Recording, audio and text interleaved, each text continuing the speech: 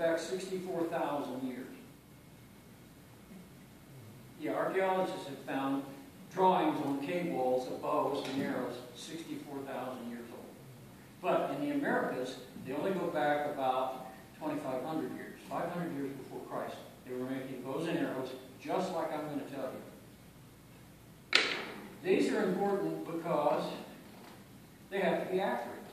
They have to be consistent. And to get them consistent, you have to use the same material every time you make one. Here are 3 different types of material. This one is ash.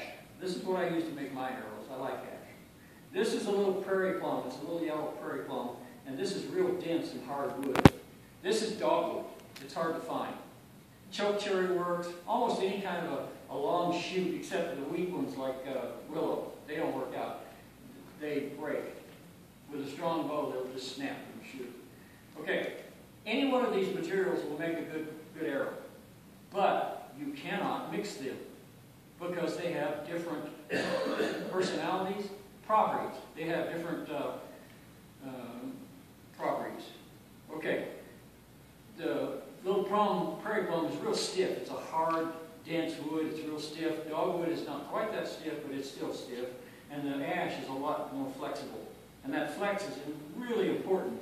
When you shoot this arrow around the bow, it tries to go to the center, this end that I'm holding, tries to go to the center of the bow. And when it does, it kicks that arrow out to the side. And when that happens, the arrow flexes. And watch this. That thing will flex back and forth 5 or 6 times before it straightens out. That flex is important.